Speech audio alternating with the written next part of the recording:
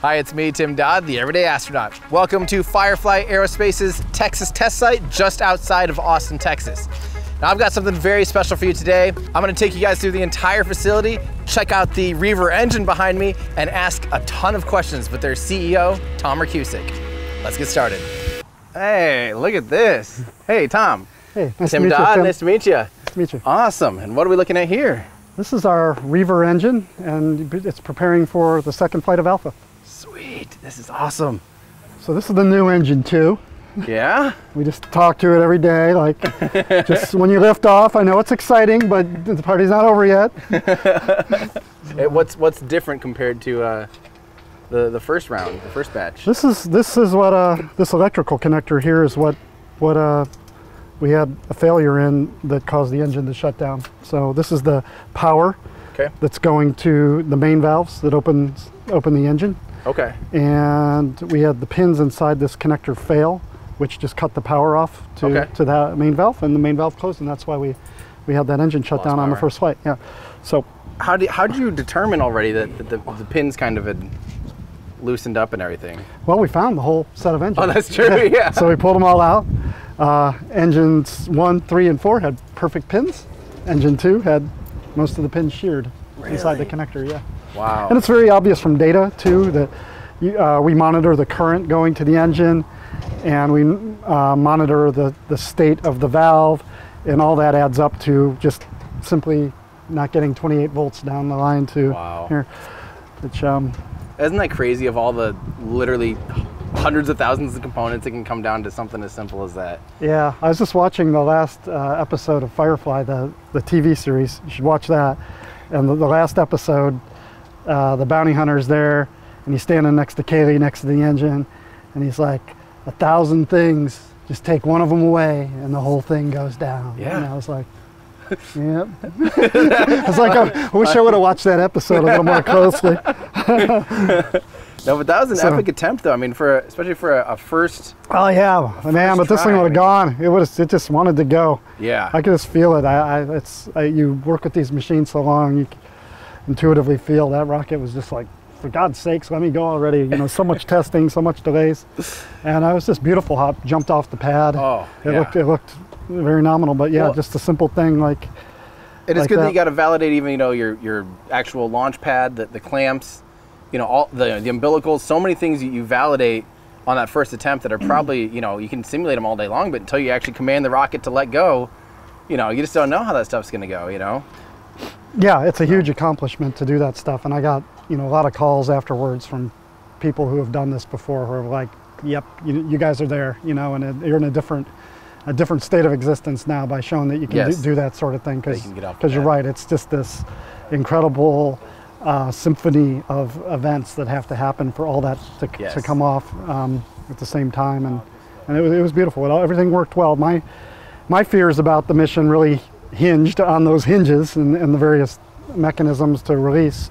Right. And so. Well, even big props to GNC for when a quarter of your control authority to be able to keep going straight up after that. 15 seconds, then for the next minute and a half having 3 engines control the thing still. Yeah, I heard the call out for engine 2 out, and it's just like take a step back from the screen, and then like 15 seconds later, I'm like, sure, we're just not missing some data here, because man, it looks pretty good. You know? But then you see it starting to slow down, and it kind of all adds up. But yeah, the control part is definitely impressive, and based on that flight, I'm pretty certain we have engine out capability if it's at the right time in the trajectory. Now, popping through that max Q, when things get really squirrely, no.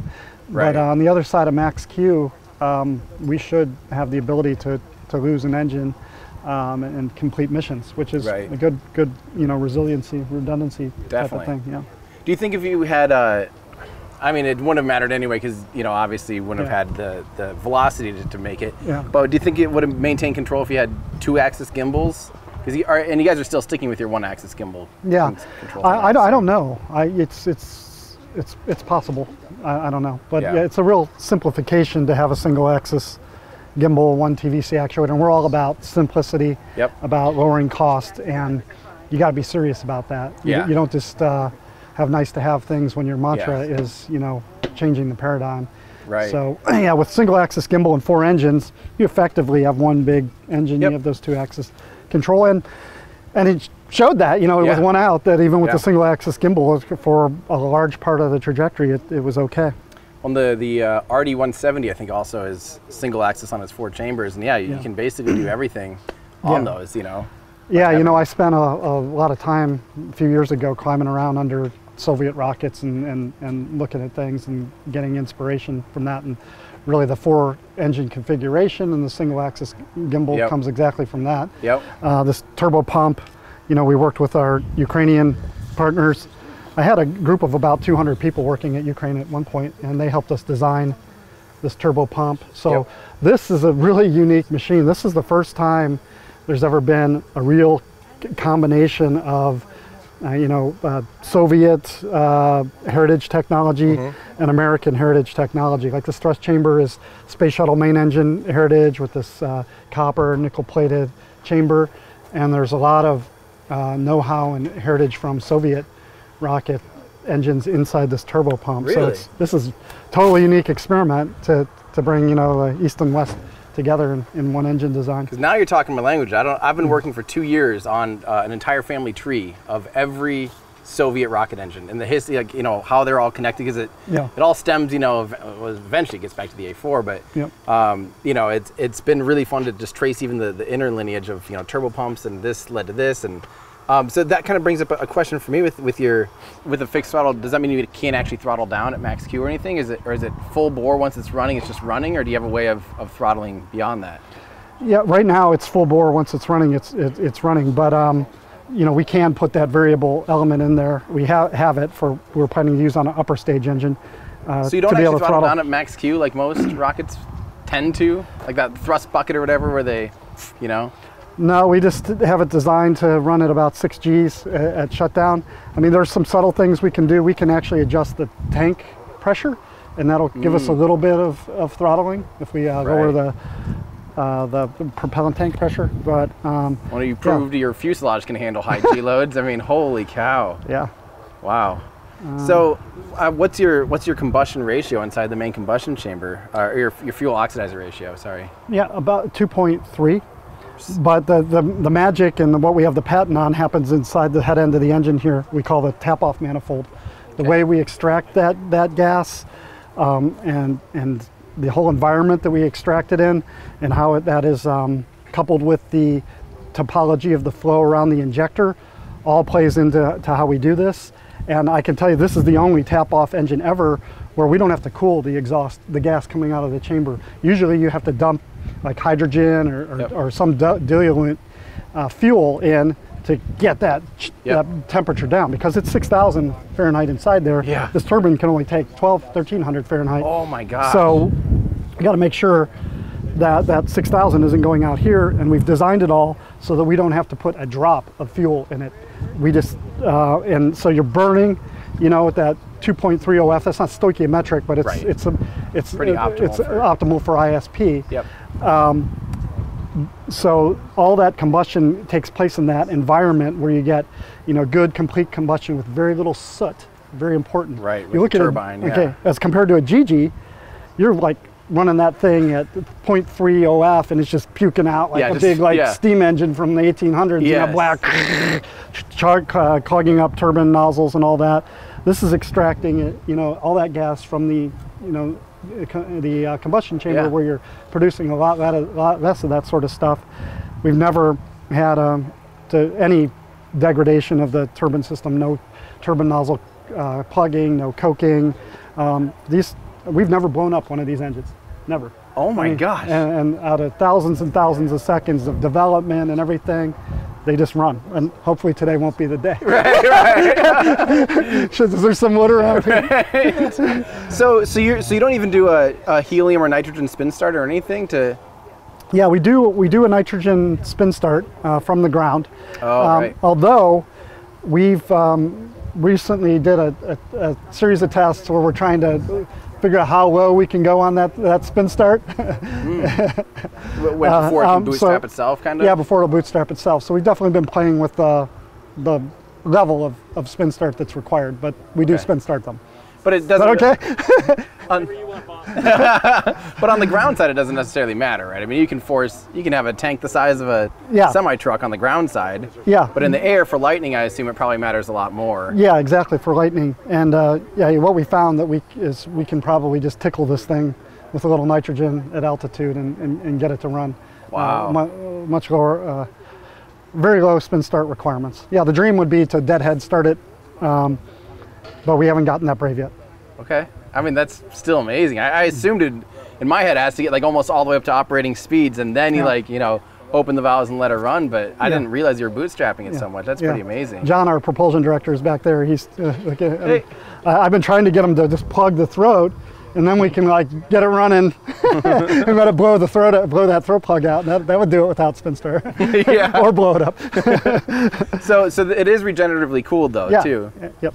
So then that's kind of that's like I said, that space shuttle main engine heritage, high strength alloy copper with electroplated nickel, nickel cobalt. Yeah. Okay. And what do you, if it's okay, what do you use for the injector? Is it kind of a typical shower head design, or is it? Yeah, we have two designs. We have one that we patented called Crossfire, which is a really unique, super simple injector that's in the Lightning engine. And then on this one, we use a more conventional pintle injector.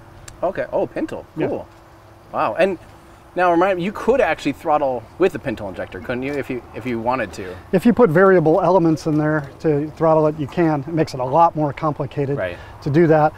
But if you get it to work, then you can also do a phase shutoff on the injector too and get rid of the main valves. Oh, right. So you just so that injector throttle becomes the main valve too. Because I think isn't that what the lunar descent engine used, was a pintle injector to be able to handle deep throttling? Yeah, absolutely. Yeah.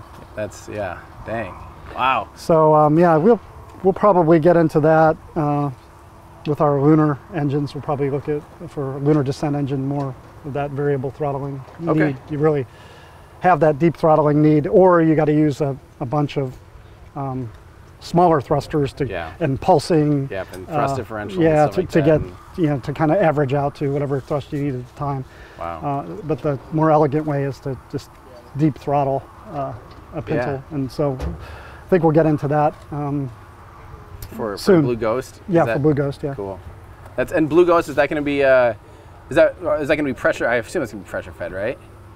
Yeah, Blue Ghost is pressure fed. Okay. Yeah, space engines make sense for that kind of mission to make them pressure fed. And use hypergolics, I assume. Yeah. And the other reason you do pressure fed is because you usually get into those pulsing applications, and you're not going to be spooling a turbopump and shutting it off in 100 milliseconds. It's a little hard on the hardware. little. Yeah, that's awesome. Man, this is so when you guys have run all 4 engines at the same time on the same test stand before, correct? Yeah, this stand has a lot of heritage. This was actually set up for the Aerospike. So you can see that there are 12 pads. Rest in peace. Yeah, each one of these pads was a combustion chamber for the Aerospike. Yeah, really? 12 combustors. So Aerospikes are my other, besides Soviet engines, Aerospikes are my other. They're the devil's engine, obviously. Tempting, but never seems to be worth it. But you guys got pretty far in development, though. Yeah, I mean, my opinion is that they're optimal for a pressure-fed rocket. So if you remember, in Firefly Space Systems, we were developing a carbon fiber pressure-fed rocket, and let me get technical. I mean, so your specific impulse is all about thrust coefficient, and how and that comes down to how much nozzle you can put on the engine. So you can only expand the gas so far before the pressure becomes so low that the atmosphere starts to come in and destroy the flow pattern. Yep. You have flow separation at the nozzle. Yeah. So you want to make it as long as you can. Another way to get a longer nozzle is to increase the chamber pressure. Yep. So that you can kind of forestall that place where it crosses over to atmosphere further and further out. Yep. So on a pressure-fed rocket, to get that chamber pressure, you have to pay for it in the pressure of the tanks. Which means thicker tanks. Thicker tanks. So in the pressure-fed rocket, you're really trying to lower the pressure in the propellant tanks. But that means you're gonna have a really short nozzle. Yes. for the reasons I just said, because the chamber pressure is very low. Yep. The way around that is the aerospike. Aerospike. So the aerospike allows you to have increased thrust coefficient by giving you a sort of a virtual nozzle extension, so that you can use short nozzles on your combustion chamber and then have that additional expansion of thrust generation on the spike. Get the long expansion ratio that you can use at sea level is obviously the whole beauty of aerospikes. Yeah. But it really allows the pressure-fed rocket to get the thrust coefficient it needs to be viable at the end of the day. I don't think the pressure-fed rocket for orbital launch is viable without an aerospike. Really? Now, when you get some Ukrainian friends and you get turbo machinery and you can just go up on pressure, it's less attractive. It's not as necessary. It's easier to go with a more conventional type nozzle. Okay, yeah, what was the final death for you with the aerospike? What was the final thing that closed, or you just go, you know, was it the fact that you kind of got your hands on turbo machinery and people that were willing to design turbo pumps? Yeah, it was really just, we would have kept on going and flown aerospike with Firefly Space Systems if we hadn't run out of money and shut down and all that. So when we got the new investor, Max Polyakov, he's Ukrainian, he has heritage in the family of Soviet rocket science, and so a lot of connections. So Max was able to connect me in with technical people in Ukraine that could help us with the turbo machinery, which put us years ahead. I mean, that's just, it's a really hard thing to do. So then if you immediately connect with people with that expertise, it's just like a quantum step. Right. So we were immediately able to you know, connect our combustion chamber design, the Ukrainian turbo machinery design, and then I decided to take that little bit of extra risk for the big reward and to go forward on the tap-off cycle. So that was completely just a Firefly call. So to connect these two, we decided to go with the most elegant solution, which was tap-off, and unfortunately it worked. I can tell you, the first time we were up in that control room and we ran it, and you shut the spin start off and the rocket keeps running, it's pretty wild. I can imagine. It's working, this whole principle of operations working, and that was a really exciting day.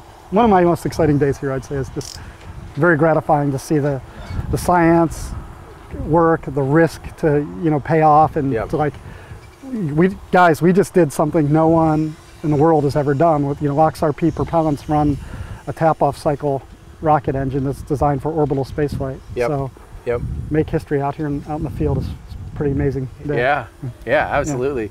So so tell me, is there actually any heritage? Hold on, let's say, do you guys need to work on something? We can step back a little bit. True. They're probably trying to get ready to actually fire this thing up, and we don't want to be here when that happens. We'll give them room to do that. Is there anything that as far as the turbo pump and Ukrainian heritage, is there any actual heritage from other you know, Soviet era engines at all that you know of, as far as like actual, is like that turbo pump similar to, you know, I don't know, something like an RD-264 or something like that? Or I mean, that pump is 100% clean sheet designed. Okay. But the Ukrainian team, they're very process oriented, and they just have a lot of design rules and methods that they use, and just basic construction methods that are different than what we do. For example, the oxygen pump and the fuel pump in this engine are separate. They're coupled. They have a shaft coupler that couples the two, but you can actually remove them individually, because over there they like to test them individually, do flow tests with them, and then assemble them into one device. So that's something that I hadn't seen before. So it's a single shaft, but it has a linkage that you can like break it apart and. Yeah, it's a shaft with like a collar that couples the two shafts together. Cool. And when we look at it, it's like, wow, man, that's going to have to be really tight tolerance to make sure that power gets transferred right, and it doesn't. But you know, these are things that they learned over the years how to do, and we were, you know, benefited from that. You guys aren't putting dents in the nozzle now. Sorry about that. Just a little nervous. Now the pressure's on. Yeah, we're all nervous these days. That one's going to fly. This flight too. This thing's got to work. I haven't done that in a year. Don't worry, it's just the whole world will see it now. No big deal. We will cut that out. Don't worry. Oh, that's awesome though. But so with the and obviously the Soviets have or the Soviets had a lot of experience with having really high temperatures at their turbine too. I assume was a pretty big limiting factor. Obviously, you know, you had to figure out how to cool it enough to have the turbine survive. But was there some heritage there that you're like, hey, this turbine that they designed can handle higher than what other companies are maybe operating at. Yeah, I'm not so sure they have higher turbine temperatures than we do. They generally do full stage combustion engines, so they have hot oxygen. Yes. I'm not sure the absolute rich. temperature is higher. It's just the fact that it's very reactive hot gas as opposed to inert hot gas.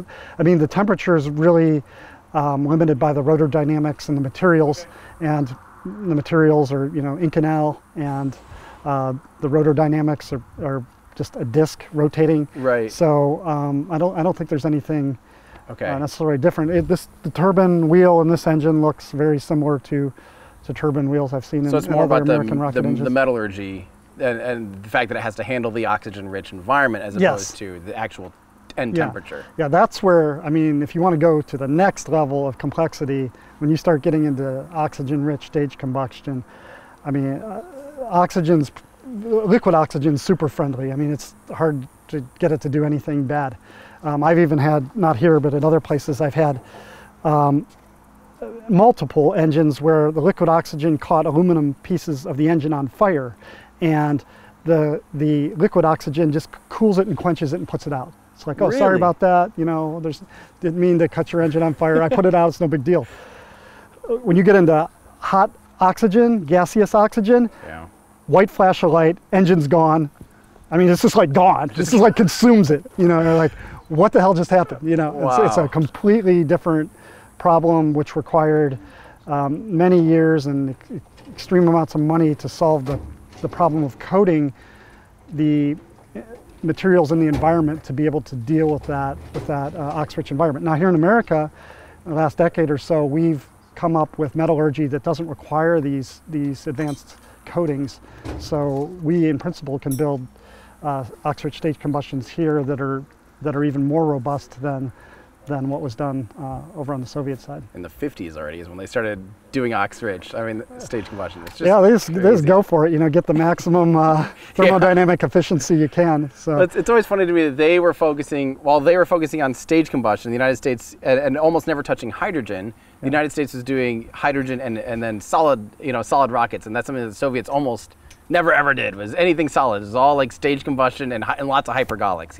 Yeah, major hypergolics. Yep. Yeah, they had the SS-18 Satan missiles, which really caused us big problems, and was part of a lot of the negotiations during the Reagan era. Yeah, those vehicles could sit underground for 20 years. That's what they're designed to. Yeah. Put it in the ground 20 years, don't touch it, liquid fuel rocket system.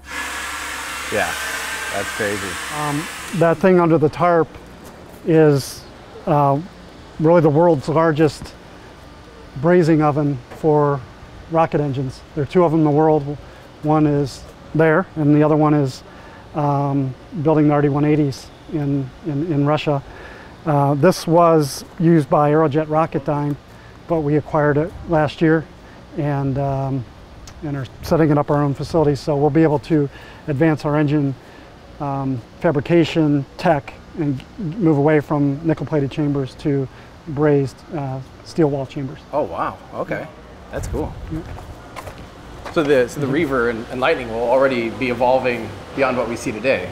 Oh, definitely. Yeah, let's go up here. We can maybe get a bird's eye view.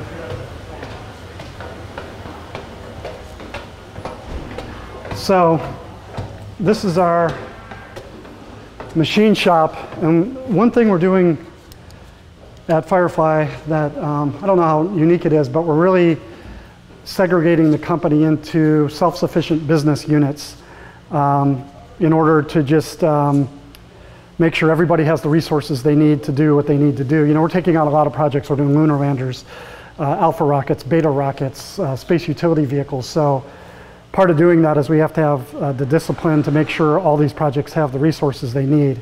So this machine shop, for example, is not just going to be like a, hey, come in and get your stuff machined. This is being set up as a commercial aerospace machine shop, and they're going to work like that, and we'll even do external jobs for other companies. So up here is kind of like where all the office and programmers and such are going to be, but if you go along here, you can look down and see them working on rocket engine parts. See, obviously somebody was working on a combustion chamber. Wow, a lot of copper. All that copper. It's probably one down on one of these machines we can look at. There's one over by that bin Yep, you can see that was recently machined. Chamber over there. Yep. That's awesome.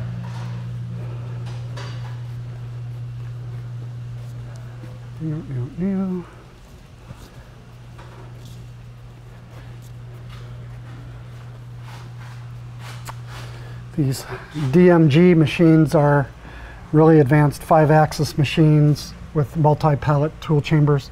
Like you can see that machine that's closest to us on the right has 3 pallets. So you put 3 pieces of material there, and then give the machine the program, and it knocks out 3 parts without, lights out without humans. Without interruption. Yeah, just out interruption. Just boom, boom, boom.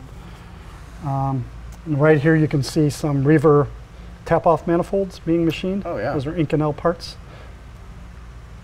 Wow. Now we're really getting into 3D printing those in the future, but for the time being we're doing some just by working with Inconel forgings, which hogging out Inconel forgings is that's kind of, it's tough. In Inconel, the harder you push on it, the harder it pushes back. It work harder than as you're machining it. So it's the donkeys of metal. Exactly, that's a good way of putting it. Yeah, harder. No.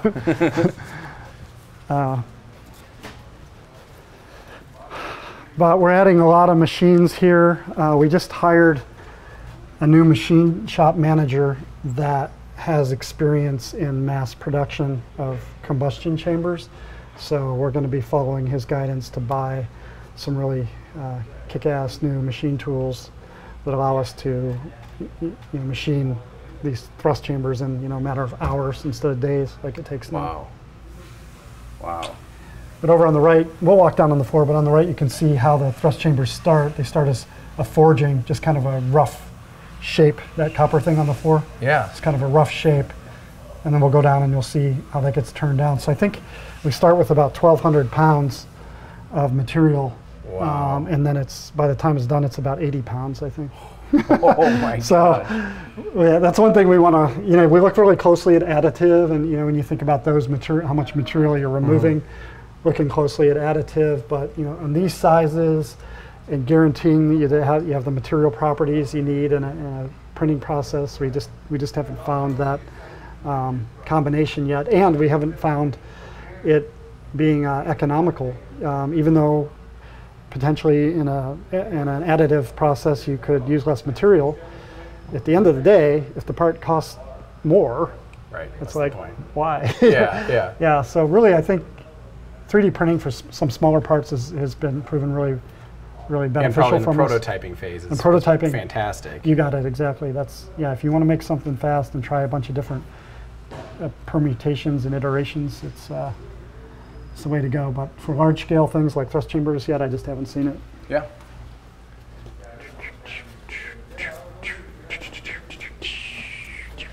Wow, you guys have a lot of space. You're looking to be expanding like crazy, aren't you? Yeah, like I said, I'm really serious about this machine shop becoming a commercial shop, so I'm giving them all the space and offices and stuff they need.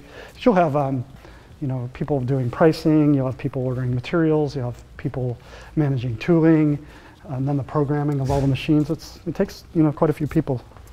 Did you guys see a pretty big surge after your first flight attempt of people, new hires, and just a lot more excitement around the company? There's definitely energizing the company. I mean, my whole mantra, the corporate culture I want, is accomplishing great things and having fun along the way. So every time you accomplish something bigger and bigger, it just kind of motivates you more and empowers people more. So I think we're definitely got a little more swagger. Yeah. We're still humble because the rocket's always humbling you, but yeah, definitely people we're hungry, we're pissed off, and we want to get back to the launch pad. At least I am. Oh, but again, you validated so many things for a first launch attempt that it has to feel, at least you're on the right direction, and and you got it coming next. The rocket, I've always, as I said before the launch, I have complete confidence. The rocket's designed well, and there's nothing in that first launch that tells us we have to change anything, except move some connectors around, things like that. Yep, that's great. Yeah. What is your timeline for the next launch? We'll be ready in December.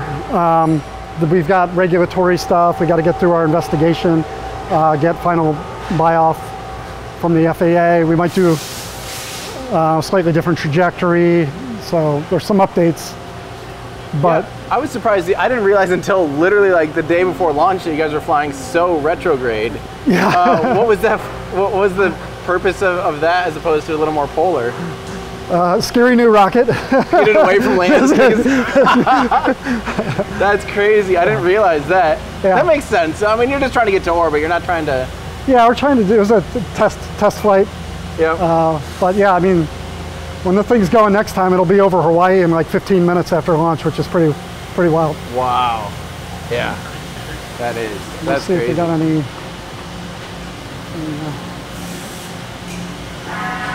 No, I don't think we have any. No thrust chambers up today? No, not today. Yeah. There's that one that's over there that I did. But here's one of these turbine wheels if you want to look at it. Yeah, you can take a picture of that. It's okay. It's just pretty standard. Wow. So that's rotating about 33,000 RPM inside the engine.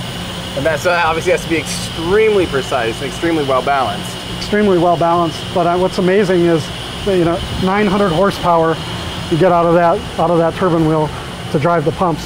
So just the pump to pump the propellant's 900 horsepower. It's pretty cool. And I love that the little buckets, the little buckets that catch gas. It's pretty crazy that they can handle those kind of forces and that kind of pressure and temperature and everything. Yeah, I mean, you're converting the kinetic energy of that gas into the kinetic energy of this guy. Yep. Like you said, it's a bucket. It just catches it and turns it. This guy goes faster, the gas goes slower. So that's awesome. So that's very cool. This is Brett. He's one of our. You were great, man. I really enjoyed that. Yeah, thanks a lot. Well, I really enjoyed your launch. That was amazing. We really. I was just so excited about it. Honestly, Can't wait for the next one. Yeah, you guys are gonna knock it out of the park in the next one. I know it. Yep. I know it. Is there some kind of a de-level nozzle that exchanges the pressure into higher velocity at the turbine, like before the turbine? Exchanges the pressure into higher velocity. Yeah, definitely. Yeah. So the tap off gas comes in to a de-level nozzle. It's pretty interesting geometry. I don't know if we have one around here, but it's a scarfed nozzle. If you've seen, if you take a normal nozzle and you just cut part of it off, that's called a scarfed nozzle. So it's kind of like half of a nozzle. Really? Yeah, it expands in there, and so there you take the pressure from the tap off, which is about 1100 psi. You expand it through a nozzle to about 30 psi. What, 1100 psi is coming off that tap off? Yeah, it's coming right out of the combustion chamber. The combustion chamber runs up to 1300 psi. Really? So sorry, what's that in bar? That's almost like 80, 90? It's about 90 bar, yeah. Wow. Okay, that's higher than I thought, considering it's, I always assumed that you had to have, No, we can do anything with the tap off that you can do with the gas generator, and probably more efficiently, yeah. So you're moving a lot of parts. We're moving up, I mean, 1300 psi for kind of first generation engines, pretty sporty, pretty good. It's a lot higher than engine programs I worked on for other companies. Yeah. For first so you actually think you can get beyond that? Oh yeah. Yeah, I mean the technology, like I said, that space shuttle main engine technology, that could go to 3000 psi chamber pressure. Now, it's not smart to do that with an open cycle engine, but it has to do with the turbine efficiency, pressure ratio across the turbine. That 1200, 1300 is about optimal. Also with LOX-RP propellants, some of the products that condense on the surface of the chamber are beneficial for inhibiting heat transfer to the wall. Right. So once you get up above about 1200 psi, that sort of soot carbon layer starts to come off. So it kind of runs away. Your cooling problems get worse very kind of precipitously as you go over that mark. It's not just 100 psi is a little bit different because your soot goes away and now you've got much more heat transfer to the wall. So there are other factors that play into what's going on in there. So the coking on the combustion chamber can almost aid as an insulating barrier? Oh, it absolutely does. It's a it's really effective thermal barrier coating for free. Really? So all that soot you saw in my face and in that chamber, that's great for thermal barrier coating. I didn't It inhibits the heat transfer. Never thought about that. But if you go to too high OF or you go to too high pressure, that goes away and it's just pure copper, like, you know, exposed. Yeah, that's crazy. Yeah. Wow. Which is a unique part of the LOX-RP engine, and LOX-RP is amazing for a boost propellant. Frankly, I don't know why anyone would use anything other than LOX-RP for boost propellant. Certainly for upper stages, higher energy propellants are better. But when you look at the impulse density, as you call it, or you know how much impulse you get per unit volume, it's on par with anything out there. Yeah. You know, methane, better performance, but bigger tanks, and it all kind of washes out to be equal. But then you got all the hassles of lower explosion limits and handling that stuff and cryo. Yeah. So I mean, it's pretty bizarre when you think about Rockefeller and those guys were like making kerosene back in the 1890s, and it's the absolute perfect thing to go to space after all these years. That's crazy. Yeah. That's awesome. Huh. So, and with, do you guys do any additional like film cooling at all? Like on the injectors or anything to, because that's another way of cooling the combustion chamber too, is an additional layer of fuel or something, right? That. Yeah, we found that we can run the barrels, you know, without any film cooling at all. Which is another thing that cranks up efficiency. On some engines, early on we put film cooling in the throat area, because that's where you get scariest. That's the highest heat flux is there. But we've had engines we've run without film cooling. Eventually, no film cooling, but the early ones, you know, were more conservative, have film cooling in them. Also, like that first flight of Alpha, the engines ran at 2.2 OF, you know, which is just a more conservative, cooler running combustion temperatures, but then we'll just incrementally march up. You know, we've run these engines at 2.4, 2.5 OF and haven't had anything crazy happen yet. How do you cool it, just the throat? Where do you have to inject a separate place to inject fuel or something at a throat? I never understood that.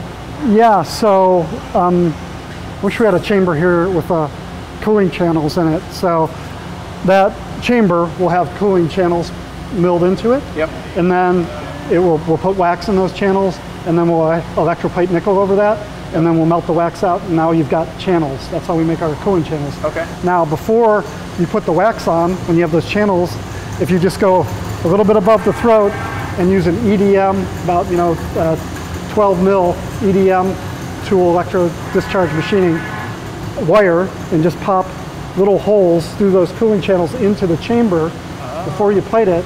Now you plate it, and in those channels you have little tiny holes, an array of little tiny holes above the converging section, and that will inject jets of cold fuel. So basically, like, intentionally will leak a little bit of intentionally cold fuel. leaks, exactly. Interesting. Yeah. And I've even seen these engines are amazing. And I haven't seen this here as much, but I've seen places where the engine will actually erode itself down to the point where it starts leaking, and then it's happy, and it doesn't go any further.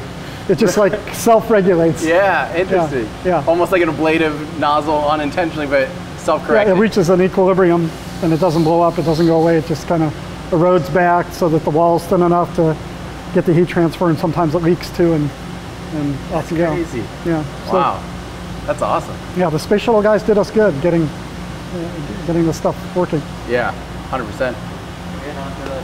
Yep. Yeah. Okay, mile covered with soot. No, you're good. I've been touching my face again. Working man. Yeah.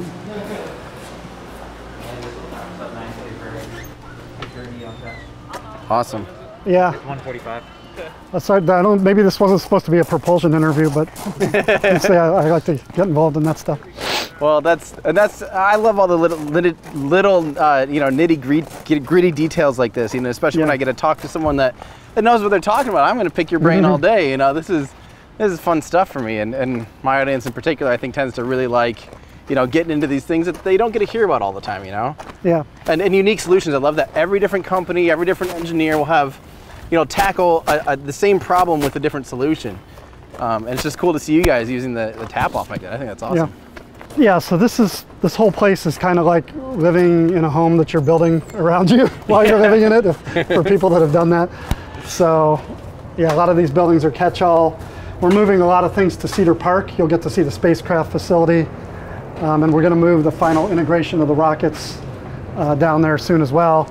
Cool. And we're building a huge, like, world-class composites facility with robotic auto fiber placement machines. If you see there's dirt moving over there, that's going to be a big facility, twice as tall as these buildings, twice as big.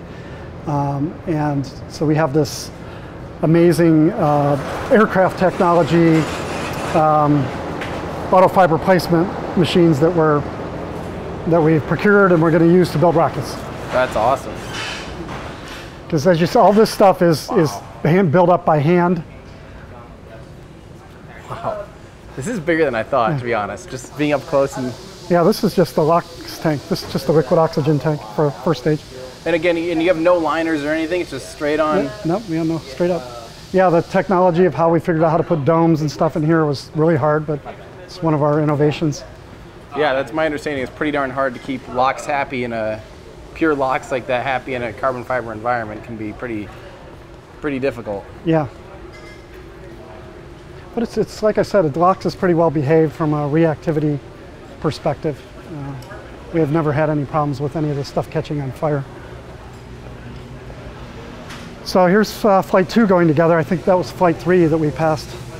So this is flight 2, getting ready to integrate engines. That engine that's out there testing will be integrated on here. But you can see the whole first stage assembly, fuel, inner tank, oxygen. That's amazing. So the team's trying to convince me to paint something fancy on the bottom here. We had the Phoenix on the first one to kind of represent, you know, just the resilience of the company, you know, having setbacks, bouncing back, coming back to life. Rising from the ashes. Rising from the ashes, all that. And so I wanted to keep the second flight pretty simple, help, you can see. But now they're talking about putting some like highly decorative Phoenix on it or something. So we'll see what they come out with. So Composites is working on like flight 5, I think. All these tanks over here. Jeez. So yeah, you guys are cranking these things they're serious about making that flight right next year. So by the end of next year, we'll want to have flown 5 more rockets. Wow. So we're confident in the design, so we're building it. And going ahead. Yeah. This is probably the flight 2 fairing.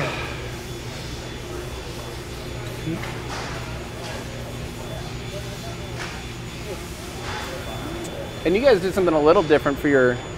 Yeah, you can see I'm making the COPVs over here. Sorry. Yeah, you're good. Yeah. For your first flight, you went ahead and kind of certified and did a lot more steps that would be unusual for a first flight.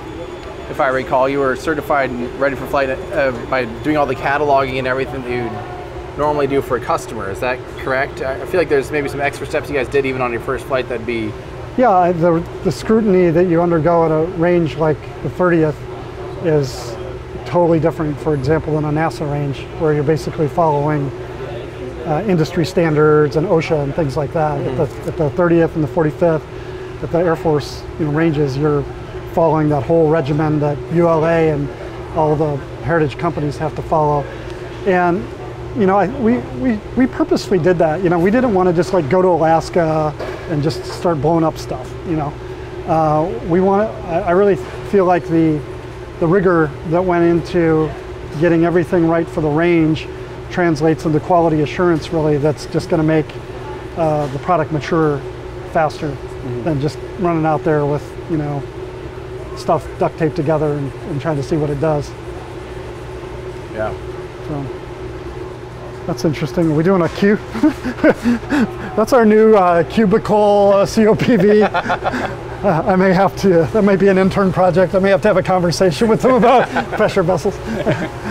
I don't know what that is. That's cool. That's funny. That's funny. Someone just trying to strengthen the shoebox for fun. Yeah.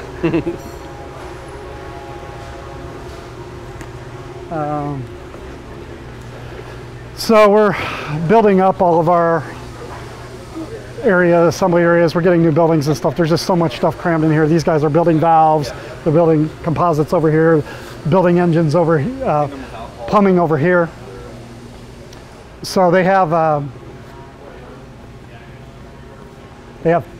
template engines. So they're building all the fluid lines. Oh, so these are just like like when you're making dresses, like pattern, you know, right, pattern dummies.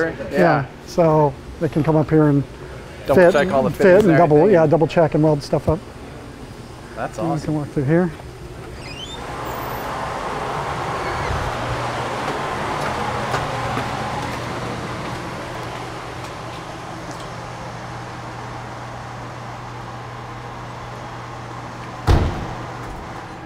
Yeah, we may edit some of your video here on some of these tools are kind of proprietary. Gotcha. But, so building the composites, you need to do it in this clean and cool environment. But it's really arts and crafts at this point. You have these tools, fairing tools, dome tools, barrel tools, and it's folks in here laying up patterns one at a time. We have a laser projection system that we use for a lot of these operations where it'll project the pattern onto, and all they have to do is lay it up, lay it up, lay it up. Just follow it and say go, and it puts the next laser thing up. This fairing is one that we don't have programmed in there, but some of the other parts we do. So it's almost like paint your own, paint by code, but it's fairing or like carbon layup by number. Yeah, it'll actually put the number, laser project like that. No way. Up there and with the exact shape, and you just stick it right where it'll have the outline up there. You just stick it right there. That's crazy. Wipe it down, peel it off, and then just say go, and it just moves around. That's insane. Yeah, but when we get the auto fiber placement machine, it'll just go in here robotically and lay all this stuff up. It can move like 15 miles per hour. This head of it's called a toe. It's a unidirectional toe. So this stuff is all fabric. It's like woven fabric. Mm-hmm. If you look at it, you can't really see it there, but it's like woven fabric. The stuff that goes in the auto fiber placement machine is unidirectional. So the benefit of that is it can align the fibers exactly in the direction of the force. The loads, yeah. Instead of with the fabric, the 90-degree one goes along for the ride, right? Because it's fabric. Right. So often you do them 45 to where the load is. But with the uni, you can just line it right with the load and get an even more efficient structure than you can with the fabric. Wow. So it's fast, lower cost, weight savings, optimal, supply chains established. They build 777s with this technology. Just write a $10 million check and you get one. Sweet. Where do I sign up? That's awesome. And then so for the fabric, it just comes in rolls like this, rolls out here, and this table cuts those, a CNC cuts those patterns. Wow, that is cool. That'd be fun to be the person that has to design all the shapes and know, especially with the fairing where it's a little more contoured, you have a little more, unique shapes and stuff. It'd be fun to have to figure out, how to do that as efficiently as possible. Well, we have a partnership with Siemens, and they make NX and Team Center, and they have some other carbon fiber dedicated tools that do exactly that.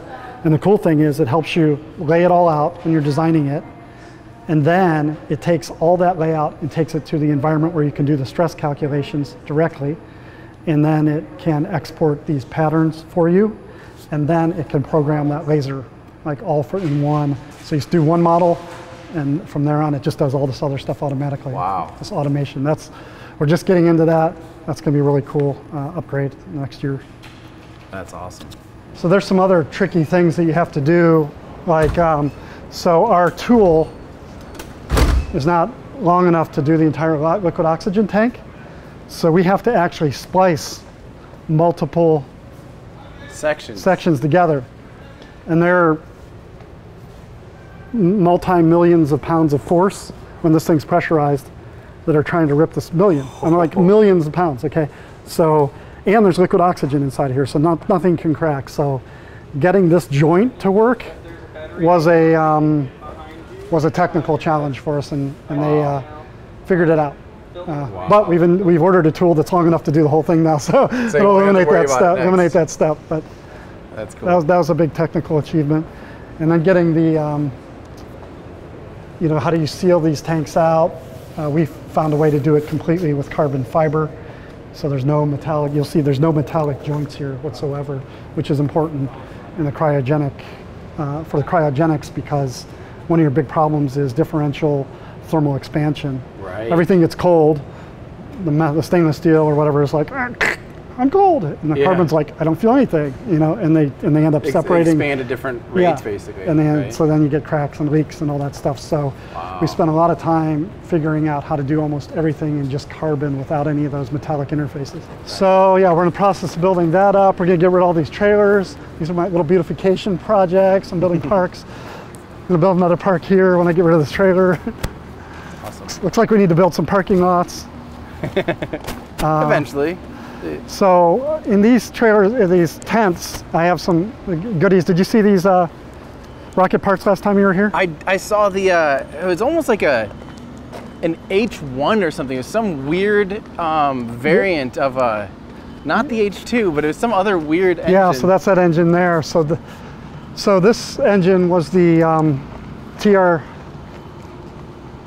I think we should go look at it. Hold on. If I remember right, it was like TRW's attempt at the J2, maybe? Yeah, you got it. You know exactly what's going on here. Yeah, I just want to make sure I think it was Aerojet's attempt at the J2, and Rocketdyne won with the J2. Yeah, I think it says Aerojet on here somewhere. It's such a unique engine. Got some wasps living in here. This is interesting there, if you can get a picture of that wasp going in there. Yeah. That's actually, those wasps have caused many a problem with rocket engines. They're called mud daubers. And what they do is any little hole, they just find a little hole and they go out, catch some grasshoppers, chop them up, shove them in the hole, get more grasshoppers, shove them in there, go in there, lay some eggs for the babies, and then they seal it with a mud seal and fly off, and then the babies are born. They have a good snack. But many rocket engines, and I had this problem when I was running the SpaceX's McGregor site a lot, and I kind of learned my lesson there. We had many of these valves work on the principle of like pressurizing something and then venting it, and if it doesn't vent, then then like a main valve will stay open.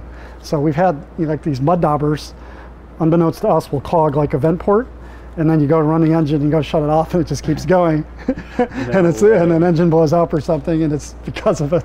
No. How do you avoid that? Do you just purge everything? They have these wonderful little screens that you screw on the fittings, and they just have a screen on them so that the mud dauber can climb in. Gotcha. Yeah, so anyway, yeah, I think this was Aerojet's version of the J2 that just never quite made it. So it's a LOX hydrogen Apollo experimental engine. So we're going to clean it up and give it a proper display at some point. It's just in here temporarily. And it looks like it's dual shafted. Yep. That's cool. Wow. Yeah. Huh. That's crazy. So it's got to be pretty rare. I feel like there couldn't have been too many of those things made. No, I think it's got to be pretty unique. It's probably worth a lot of money. It deserves a better home than out here in a tent. Hey, I'll take it. I'll put it on display. Yeah. Yeah, I think the neat thing about working with Elon and Jeff is they're both really understood the technology, and I always thought it's an important part of these types of companies that, at least when you're starting up, that the leadership can discern, good ideas from bad ideas. Careful with the sharp edges. Yeah, and to be able to lead from a position of knowing the technology as opposed to just kind of always just from the business end of things is probably very beneficial when it comes to a rocket company. Yeah, and I think if you just look at the various companies that are out there, it shows in the results. Peter Beck is really into the technology, and they've made a lot of progress quickly. Yep.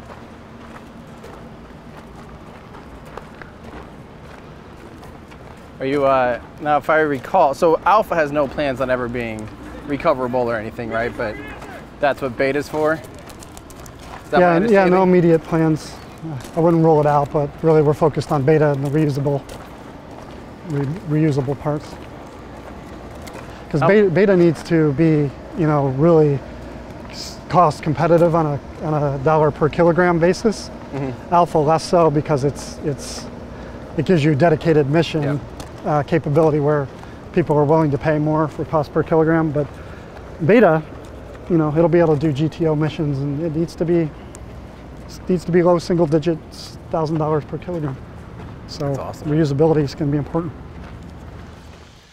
And that's your test stand out there, the two of them, right? That's Got stage test stand, then structural test stand over on the far left. okay. Behind this telephone pole is the quick disconnect stand. So that's where we practice that. We actually simulate the rocket moving up and pull the cool. QD off so that we get all the dynamics right. And then the little walls you see behind those 4 tanks, that's a component area where we can take things to burst and such. Cool. But next up is to build some beta size stuff.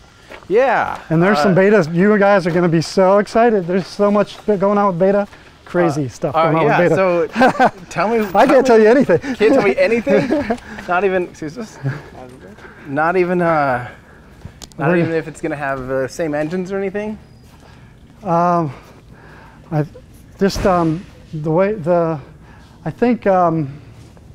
So anyway, this is where we build a lot of the test stands and such. Well, welding. I don't see anything major going on right now. But the interesting things about beta are going to be, first of all, it's going to fly first, just like alpha flew first. So, relativity and Rocket Lab, catch me if you can. And one of the things we'll do, it's not just about technology, it's about business relationships. So I think you'll see some interesting relationships we have with various entities to bring the beta development along quicker. That's awesome. So here they're getting ready to run an engine test. So we have 3 control rooms here.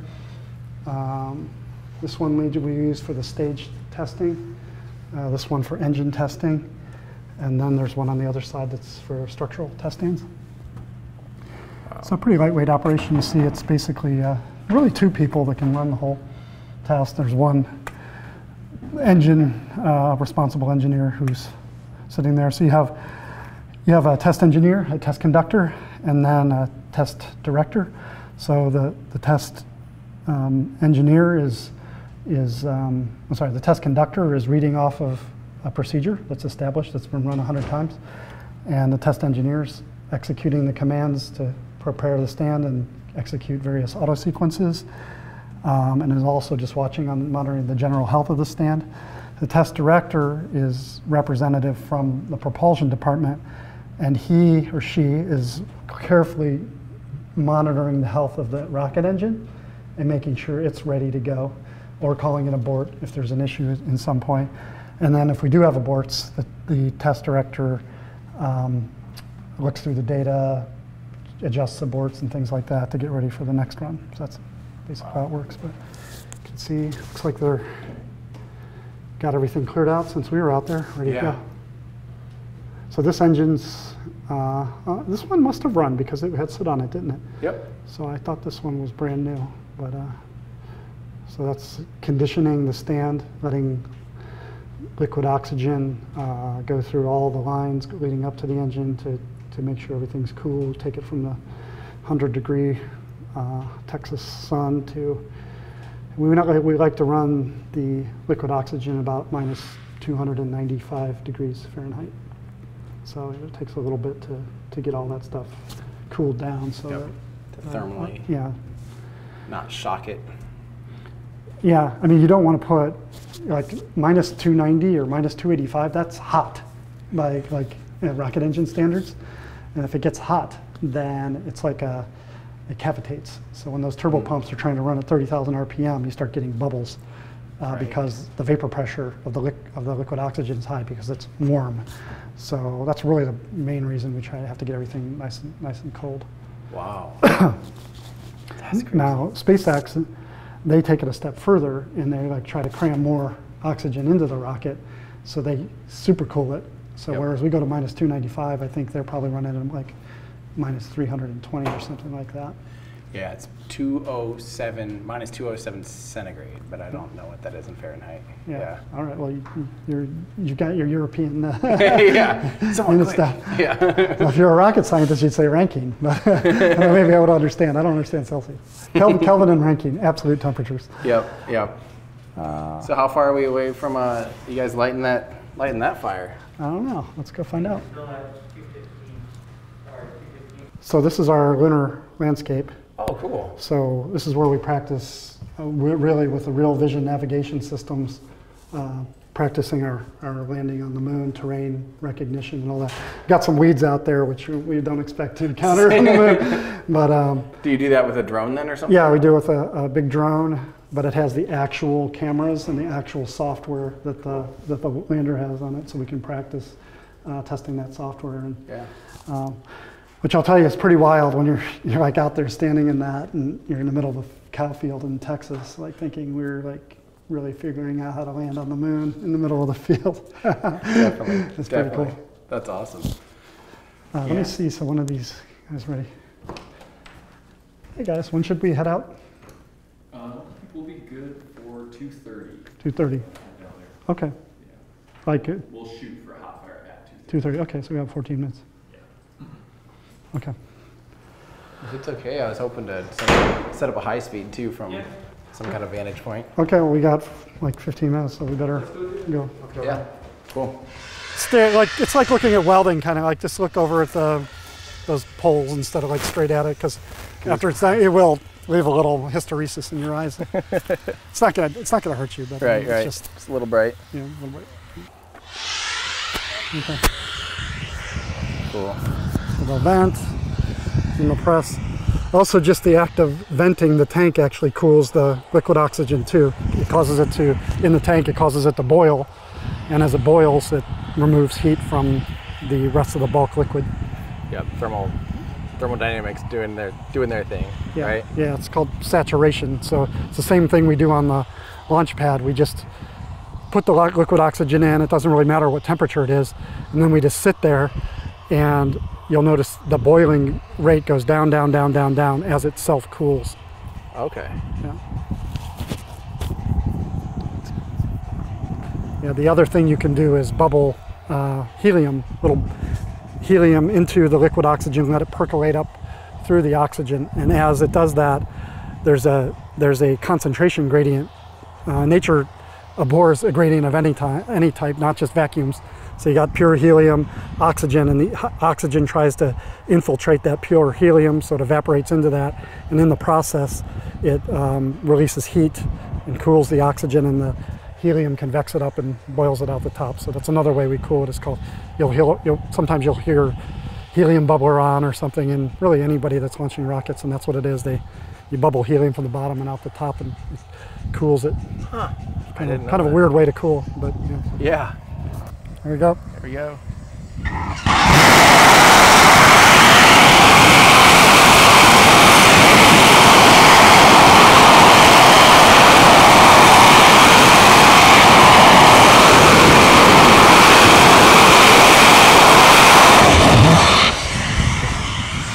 Oh!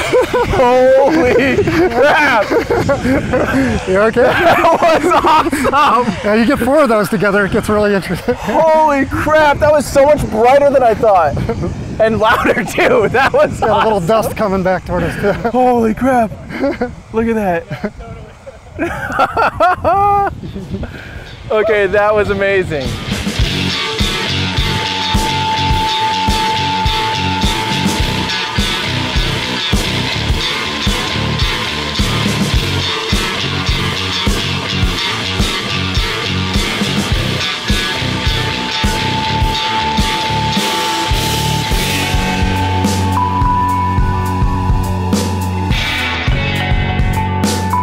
Cool to go to work and be scared by the things you work on. All right, I got to go back to working on the ramp. Awesome. Hey, thank you so much for your time. It was Bye-bye. really awesome. Thank you.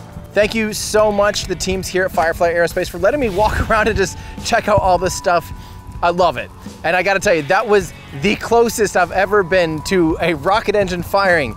It's a lot brighter than I thought, and it's pretty stinking loud. That was amazing. So thank you for that. I owe a huge thank you to my Patreon supporters for helping make videos like this and everything else we do here at Everyday Astronaut possible. If you want to help support what I do and gain access to our awesome Discord community or lots of other behind the scene things, head on over to patreon.com/everydayastronaut. And while you're online, be sure and check out our awesome web store like this, the Aerospike shirt, which is fitting considering Firefly was originally trying to do that Aerospike engine, or lots of other fun stuff like the rest of our schematics collection, our Future Martian shirt, full flow, lots of fun stuff at everydayastronaut.com/shop. Thanks everybody, that's gonna do it for me. I'm Tim Dodd, the Everyday Astronaut, bringing space down to Earth for everyday people.